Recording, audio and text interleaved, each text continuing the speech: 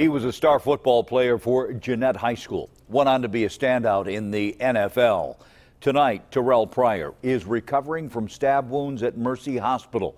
He's been charged with simple assault. A woman's been charged with attempted homicide. Good evening to you. I'm Paul Martino. We have team coverage tonight on Terrelle Pryor's stabbing. We begin with Bob Allen. He's got details on what we know about the attack. 24-year-old Shalea Briston is charged with aggravated assault and criminal attempted homicide. She's accused of stabbing her boyfriend,